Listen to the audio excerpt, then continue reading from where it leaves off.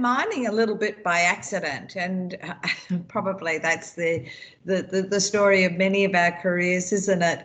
I actually joined the Lynas board. A colleague of mine said that, gee, wasn't this a great company? It had rare earths were absolutely essential to current and future-facing industries. It was really a somewhat mature startup, but still, really just in the process of ramping up its production capability, and that it had the foundations for an excellent business because of the Mount Weld ore body, which is recognised as one of the finest in the world. After I joined the board, interestingly enough, it became very apparent very quickly that there were really serious issues with the business. And at that time, I had to make a decision on whether I resigned from the board or whether I continued to, put my hand up to be part of the solution.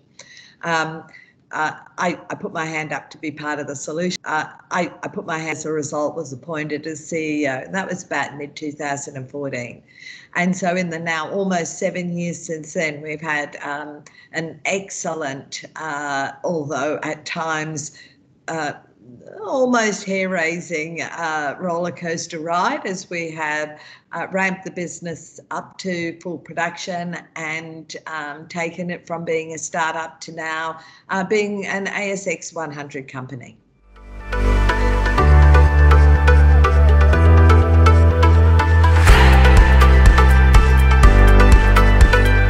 Oh, just do it. Yeah, it's actually a great industry, and I know that sometimes people will look at things and, every generation tends to have its top dog sort of jobs. And in the 50s, I think it was accounting, and in the 60s, it was engineering, and then in the 70s and 80s, it was probably marketing, and then we got into sort of some of the online and digital sorts of roles.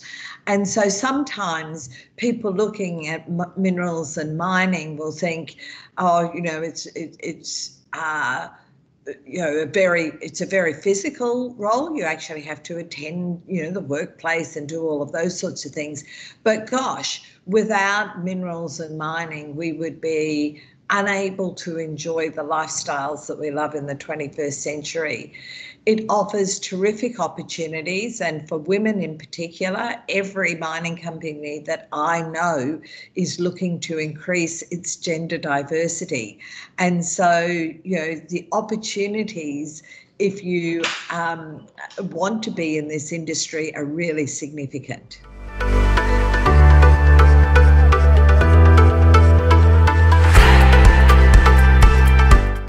I often get frustrated when I hear people say, gosh, it's hard, and we put out, these ads and we don't get any women applicants, because the ways to attract and retain women are well known and have been proven via any number of different research methodologies. And these are the things, these tried and trusted strategies are the things that we use in our business. The first is track gender diversity in your workforce. It's an old saying, but it's as true today as it ever has been. You will not manage something if you do not measure it. And so be alert to the issue of gender diversity in the workforce. Make sure when you're recruiting that your roles are, that your ads make it very clear that you welcome diversity, and not just gender diversity, but diversity in all of its other facets. For example, within our business, diversity is one of our 5 key values.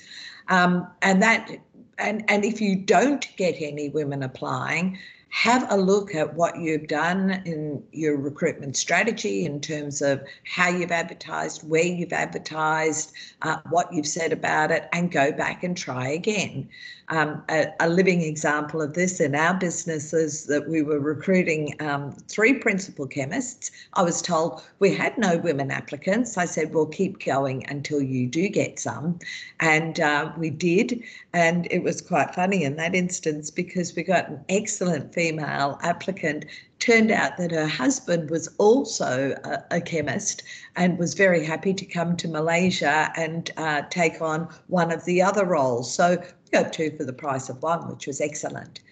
But then once we've attracted them, how do we retain them? It is really important that you don't just say, well, now we've got women, we'll just let them out there to give it their best shot. And then, oh, if they don't succeed, well, that'll just prove that this was the wrong place for women, won't it?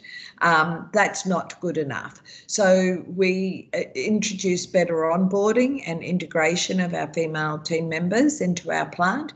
We certainly provide them with on-the-job support and coaching and mentoring from senior women managers. We make sure that where we have women working on shift crews, that we have at least 2 on any shift crew, because it's always nice to have a buddy.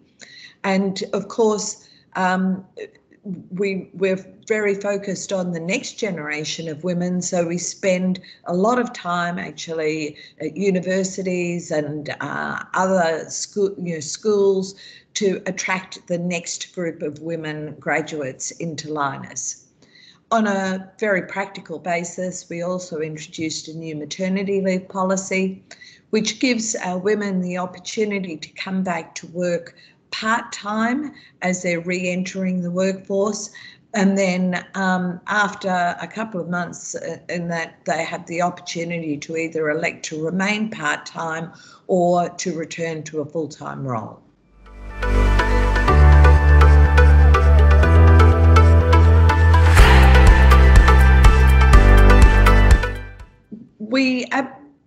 The issue of being alert to the opportunities and having a proper talent management system is probably the most important thing. For example, when I first joined Lynas, I found what you will find in companies all over the world, which is women underemployed for their qualifications or capabilities. In this instance, we had a qualified chemical engineer working in not much more than an administrative role. So we gave her the opportunity to be our first ever female shift supervisor. She's turned out, we had to carefully manage the transition to be one of our very best performers. She's now working as a process engineer and is one of our key leaders in the future.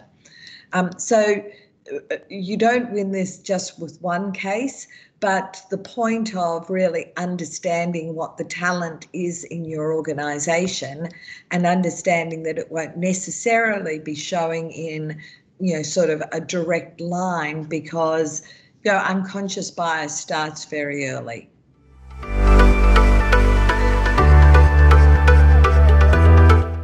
I'm actually a big fan of targets and now also quotas. And I'm guessing that some of the women who will look at this will be young women who will say, oh, but life has moved on in the 21st century, everything will be okay. And I can tell you, when I was 25, I also thought life had moved on and everything will be okay. So long as I work hard and I contribute and I'm a valued member of the workforce, then the promotions will come. And I was asked to be on a committee when I was a very young woman as part of the first mandatory reporting required under the affirmative action legislation in Australia. And, I thought at the time, gee, why do we need to do this? It was an eye-opener for me. I was working actually in marketing at the time, but as a knowledge worker, I had as part of that experience, I had exposure to women who were working in other areas, including factories in the company in which I was working, and understood that some of the challenges for them were significantly greater than the challenges that I was seeing.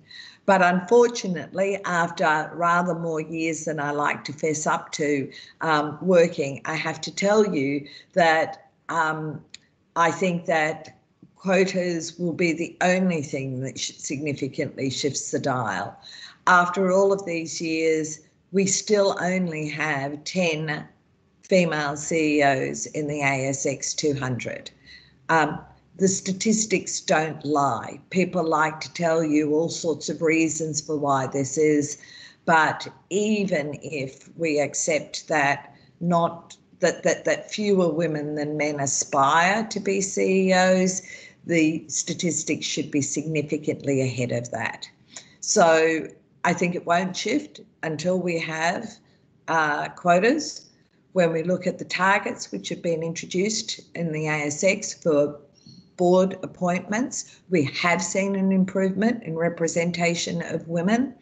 And I think that we absolutely need to do the same thing in executive ranks, because one of the unintended consequences of the improvement in non-executive director representation is that some women have actually left what I would see as, sort of their prime years as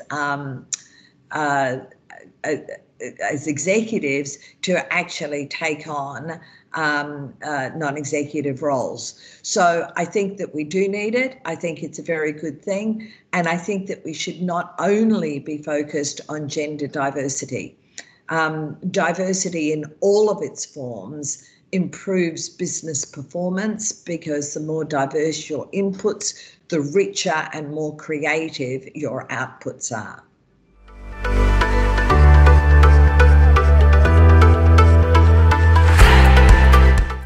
I'm fairly bloody minded, so I was quite determined.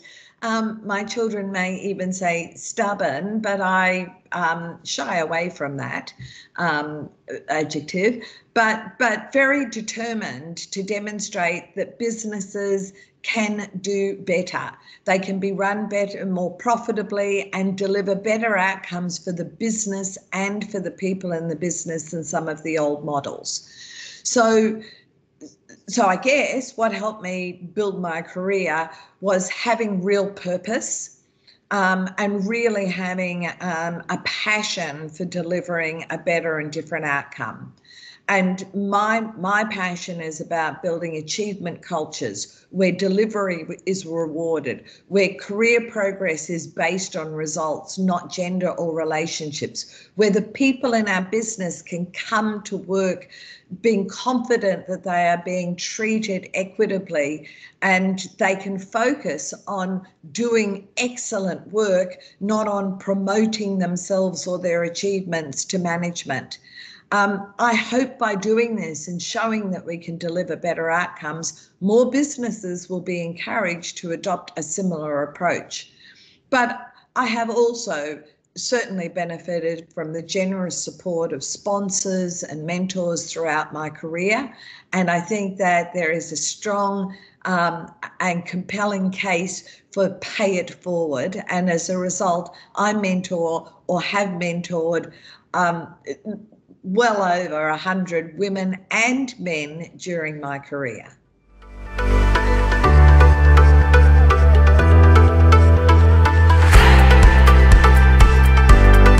Actually, the same advice I would give to young men.